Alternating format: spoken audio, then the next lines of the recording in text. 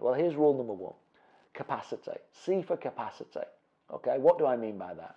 If you're buying, these are the rules, by the way, for family-let properties. So if we go for C for capacity, what do I mean by that? If you're going to get a family-let off the nose of buy-to-let, you need it to be a 3 or a 4 bedroom house. Not a flat, not an apartment, not a 2-bed. People say, why not? You get a 1-bedroom flat, somebody moves in it, then they fall in love with someone in that 1-bedroom flat, they move out and move in with them.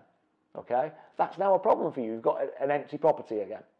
You get a 2-bedroom house, somebody moves in with 1 child, they get pregnant, they now are having another child, they need a 3-bedroom house, they move out. And you end up with what I call transiency and transient properties. On average, a tenant change costs you £1,500. That's £1,500 each time the tenant changes. If you lose the tenant once a year, over 10 years, that's a £15,000 problem.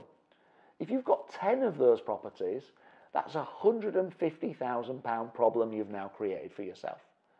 Okay? All because you bought the wrong houses. If you buy the right 3 and 4 bedroom houses that meet the rest of my rules in a moment as well, and you get someone who says, do you know what, I want to live here forever.